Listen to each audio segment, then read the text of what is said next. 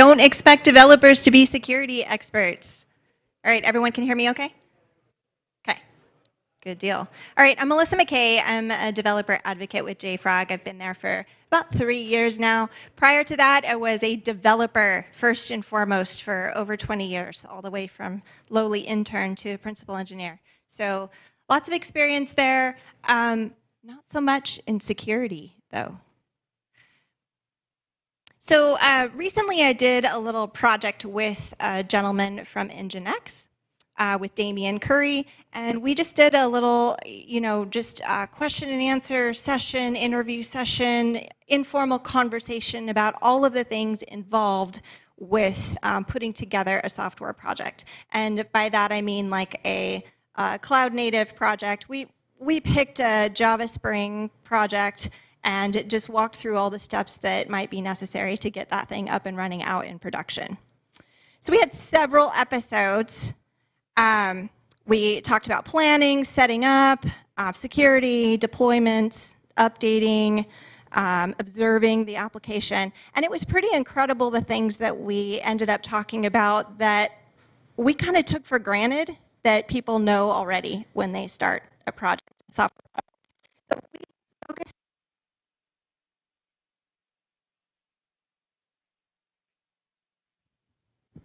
Are we okay? Okay. There might be a low battery or something here. And this one was really interesting. There were a lot of things that came up. It was interesting to get a developer's perspective on this, as well as an ops perspective. So I was on the developer side, Damian Curry was on the ops perspective. So this was my introduction to security. Way back when I was an intern, I was given just a list of tasks to do. And how many of you recognize this? Yeah, it's just, your typical Apache Tomcat web page that might show up if you don't have it obfuscated somehow. So that was my task, was just to obfuscate this. It was really the first time that it even occurred to me that you might want to hide some things. Now, we can argue all day about whether that's the right thing to do. Today, that's obviously probably, you want to do a little more than just hide the stuff that you have that's vulnerable. But the reasoning way back when to do this was just the fact that if you were to have a vulnerable version, you wouldn't want to announce it to the world.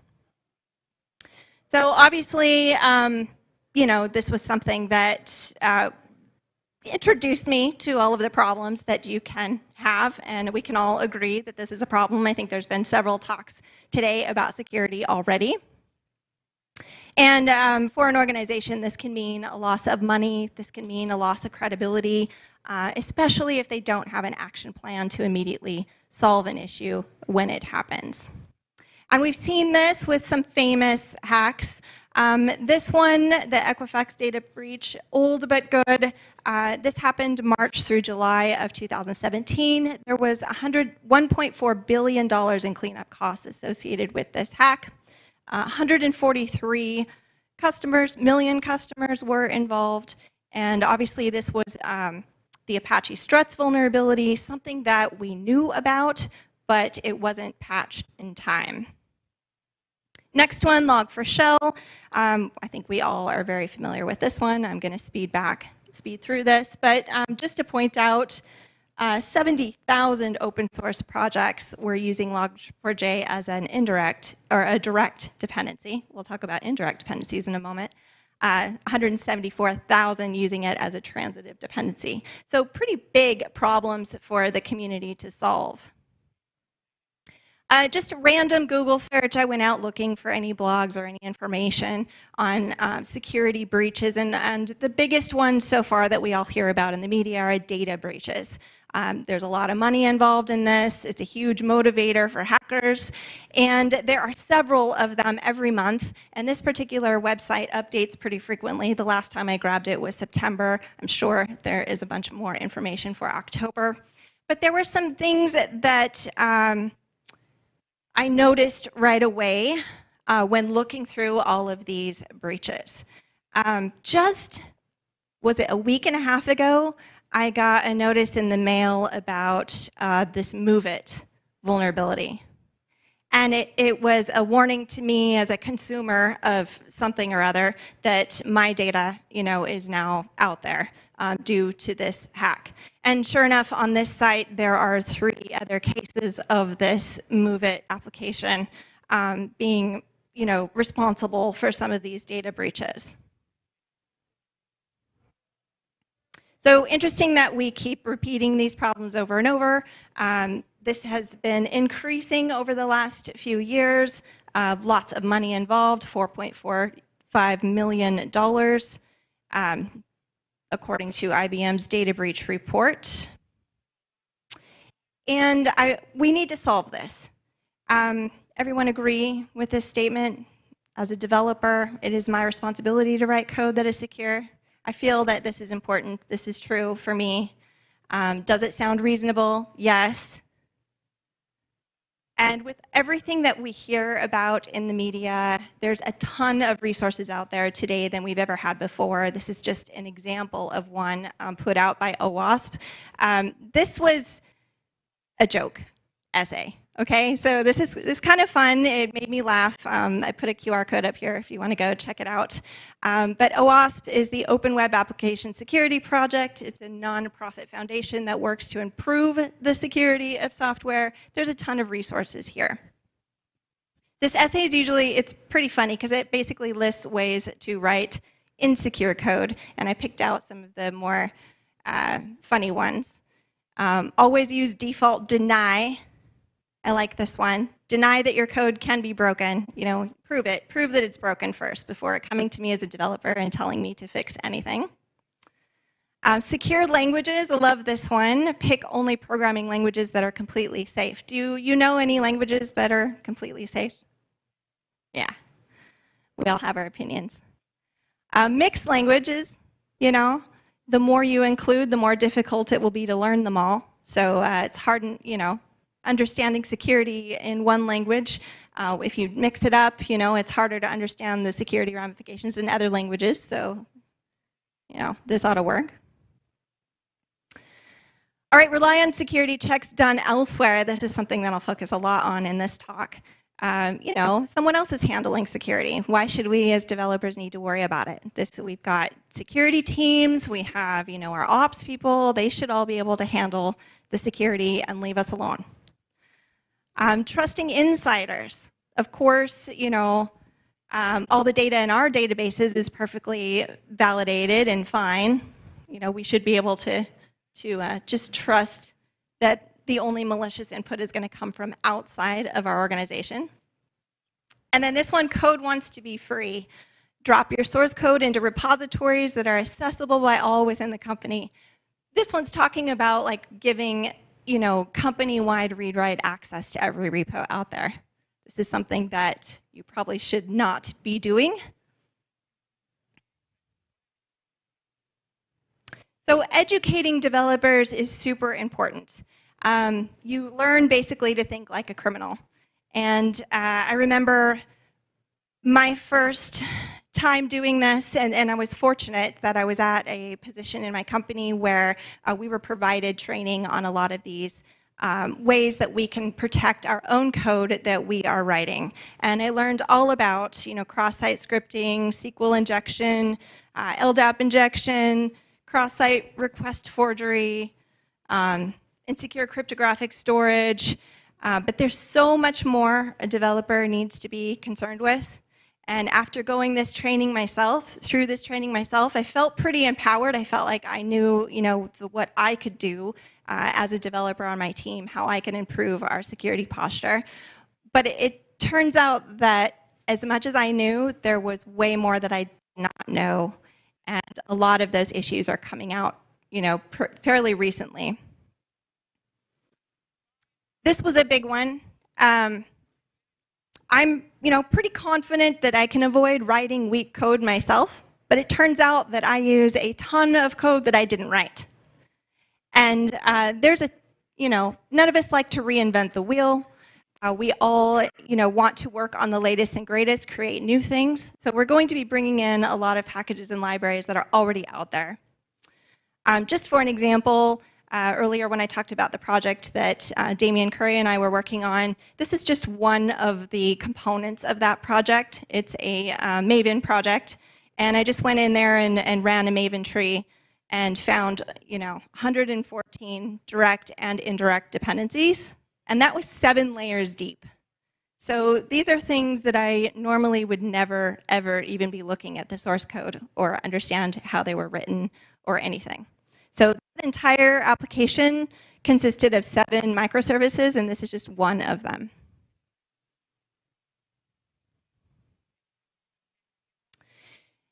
There was a report that came out, the Open Source Security and Risk Analysis Report. This is Cybersecurity Research Center findings from 2022. And they scanned 1,703 commercial code bases across 17 industries. Now, when you all go and look at reports like this, make sure to pay attention to exactly how they're getting this data. There is a lot of tendency to I don't want to say like clickbait or cause fear in the community, but it's always a good idea to look at that fine print just to see exactly how they're bringing this in. So I liked this report. They were pretty clear on how they're getting their data and putting it together. So they listed, the numbers of commercial code bases and what industries. There was a bunch of interesting stuff in there. I encourage you to go take a look at this report. I took just 3 of the graphs that they had listed in there. They're just 3 of the different industries that were represented, and you can kind of see the percentage of vulnerabilities in just these industries. Pretty incredible how much it's been growing. And notice the jump in 2020. What do you think we were all doing in 2020? Lots of people were bored, I think, and we noticed jumps in a lot of these areas then. So if developers didn't write insecure code to begin with, we wouldn't have any of these problems, right? Who agrees? Yeah, y'all are smart in here. You know that this isn't the case. Is it all up to developers? Absolutely not. And there are just things that are beyond our control all the way on that side of the development process. There's other things that we need to consider. Y'all like Rube Goldberg machines? Yeah. So something cool about Rube Goldberg is he's the only person in the dictionary that has his name listed in the dictionary. So if you want to be famous, this is a goal to strive for. I really love Rube Goldberg machines. Occasionally I'll end up at an airport that has one, and I can stand there for a while and stare at it. But I went out to look to find the largest Rube Goldberg machine out there, did a quick Google search. Turns out there was a video posted on December 10th, 2021. This whole machine took about 4 minutes and 26 seconds. They made the Guinness Book of World Records, and there were 427 steps in this machine. And the most important thing I want you to pay attention to is just how happy these folks are at the end that it actually worked and completed, and they got this award, right? So this was my face as a developer when I was first given the responsibility to write a pipeline, right? These are Rube Goldberg machines in and of themselves. Getting our software all the way through, CI/CD, getting it deployed into production, and then everything that happens afterward. There's a lot of automation in there, lots of stuff going on. So back to this statement. It's more than just secure code, and absolutely not is it all up to developers. There's more to consider, and the reason being is because of attacks like this. SolarWinds attack was responsible for 18,000 customers receiving an update that included malicious code. And what made this foolproof was that the compromised file was actually digitally signed. So these folks did not know that, that there was a problem. This had to do with the pipeline. Something got infected in the pipeline. This was after the developers were concerned. So this is a slide that I often see in our corporate decks. It's intentionally overwhelming, but this is just, the huge ecosystem that we have to work with, that we all might be integrating with different sets of tools during this whole process of, starting with committing code at the very beginning, all the way to deploying code at the end. And just where these red arrows are, this is every time in this particular diagram that we refer to dependencies. So these are all places where we could potentially be weak, lots of places where we can get tripped up by a malicious actor, lots of places where software components might be transferred from one location to another, where dependencies might be pulled and pushed to another location. These are all places we need to consider in our code bases or in our pipelines to make sure that we're protected. And one attempt at this, and I say attempt because this by all means is not foolproof. This is just evidence that more community and more organizations like this are getting involved in the process. This is SALSA. This is an attempt to measure an organization's progress to help give them goals to improve.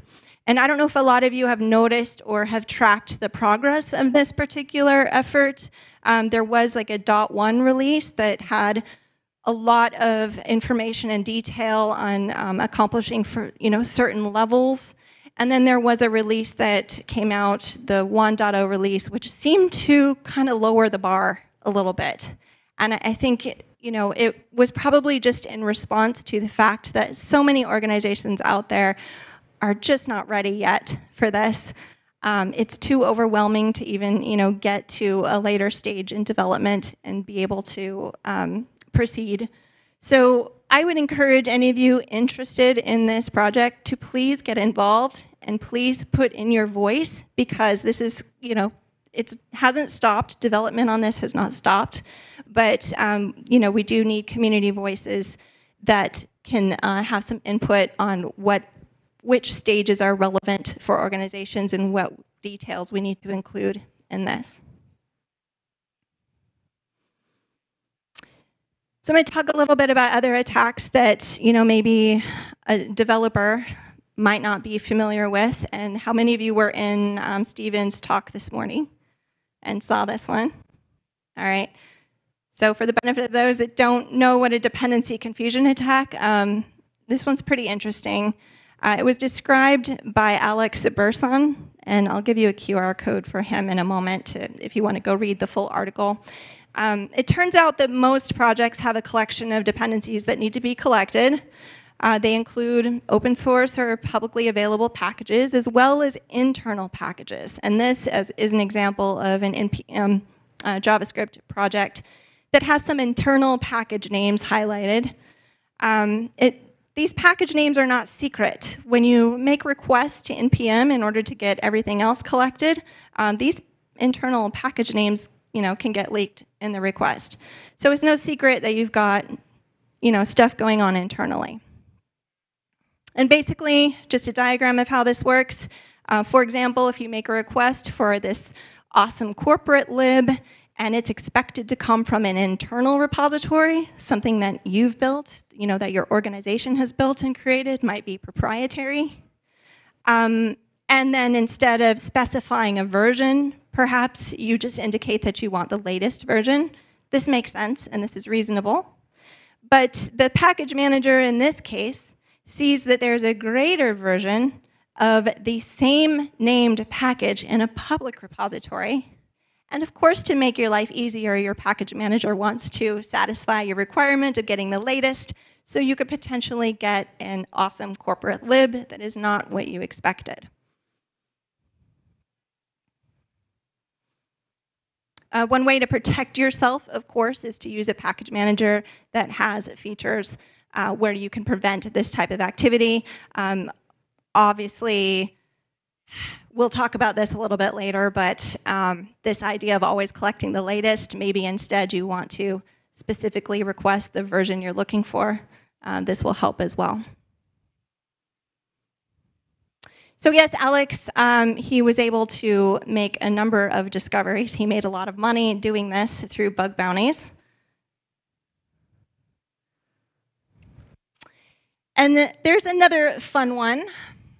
This problem, has more to do with managing open source packages and libraries themselves, not really about a malicious package or a vulnerable package. And this illustrates a trap that we fall into when we rely solely on public repositories for our builds. We can find ourselves depending on a little library, never caching it, never having our own copy of it, and then suffering the consequences later. And that's where we got this one, the left pad incident. I'm going to skip through this one. It's basically an organization that basically they weren't intentionally trying to trick people into getting a named package that was incorrect, but there were a lot of people that, there was an argument about a certain package name, and a certain someone decided to delete everything that they had in the npm repo. This caused a number of different problems. Such a tiny little file, too, that so many people were relying on. And once that got removed from the public repos, there were a bunch of other projects that suffered from it. Here's another example. This is a really, really contrived Docker file, and I just use it to show some of the problems that you can run into with container image development. First of all, making sure that you rely on a trusted image to begin with is your base image. You can use, the Docker official images are probably good examples of more trusted images. There's several in here, but the one at the end, like line 7, I see this a lot in Docker files, cases where you rely on some external resource rather than bringing it in internally and having your own copy. Everything that you have for your build, you need to be able to rely on that it will always be there. And that whole running as root, turns out there was a report, just last year that came out with sysdig. Even though we say this, don't run processes as root in container images, 76% are still doing that. So is there any hope? This is all pretty overwhelming. There's a lot of things that have been done. There has been executive orders that have come out to try to improve this process. There's the creation of the CVEs, the National Vulnerability Database, CNAs. Those are a CVE numbering authority, and my company, JFrog, is actually one of those. These are organizations that can go out and actually produce these CVEs, get them listed in the database. There's lots of development of tools. Lots of talking about this. There's conference talks about this. Education is happening. There are external resources from other organizations that are like other security teams that are working on this. JFrog has one as well. But there's a lot that we can do as individuals, as developers. We can educate ourselves. We can go to, OWASP has an excellent cheat sheet. The silly Docker image that I showed earlier, the Docker file I showed earlier, there's a ton of more information on how to protect your Docker images, for example, here. There are free courses that are offered by the Linux Foundation. These, you can actually get a certificate if you pay, but you can audit these courses for free at any time. Don't rely solely on public repos. We talked about reasons for that. And manage your dependencies. Think about everything that you're bringing in, but not just your dependencies. Think about all of your tooling and your frameworks that are involved. So we're at a Cloud Native Rejects conference. You should immediately recognize what this is. Right? Okay, this is the landscape for the CNCF. There is a ton of stuff out there. And I like jigsaw puzzles. I enjoyed this one out a while ago. Unfortunately, it is sold out. I love that he sold 42 of these. But just to talk about foundations, think about this. The Linux Foundation, the CNCF is underneath the Linux Foundation. There's a sister organization called the CD Foundation. That's actually where Jenkins, JenkinsX, Spinnaker, and Tecton, among others, are owned, or managed. And the thing about these foundations is they have very strict rules about graduating these projects. So if you were to look at, each of the organizations have a technical oversight committee, And this is very specifically what needs to happen for a project to be graduated. And one of the requirements is to get a security audit from a third party. So when you're considering bringing in tools and frameworks into your org to use, you might want to consider, the accountability that is on those projects that you're bringing in. Can you trust that they are being managed, enough so that you feel comfortable bringing them in and using them? All right, managing permissions using those, principle of least privilege. There's been a lot of talk about that today, making sure that you're managing your tokens, your keys appropriately, your accounts. Keeping up with maintenance. I always end up in a discussion here about, whether it's okay to update always and continuously to the latest. Who thinks that's a good idea? Yeah. I mean, there's a legitimate reason for it, right? Because you think you're getting the latest updates, you're getting the latest vulnerabilities. But just know that at some point a vulnerability will rear its head, and it is easier to update when you're on the latest version than if you're on 10 versions ago. So having that plan, good idea. Regularly scan your libraries and packages. There's lots of tools and lots of considerations to think about here. All of the tools. For a developer, personally, I just want a tool that doesn't interrupt my flow too much. And there's lots of examples of this. There's IDE plugins, so you can actually review the CVEs. Docker Desktop also has plugins and extensions you can use. And then, of course, are you pulling and building? Are you rebuilding when you release? These are practices that are not best practices. So who should be invested? Everyone. Everyone on your team should be invested. This is a problem that's going to take more than just developers to solve. Everyone needs to be involved. The community is involved. So in order to be able to make progress, you need to have a culture within your organization that will help you with your security posture. All right. I think I went over a couple minutes, but we have 3 minutes for questions. Unfortunately, we have only one mic, so please ask your questions, and Melissa is going to repeat that question for the... Any questions? Are you all terrified? So, All right.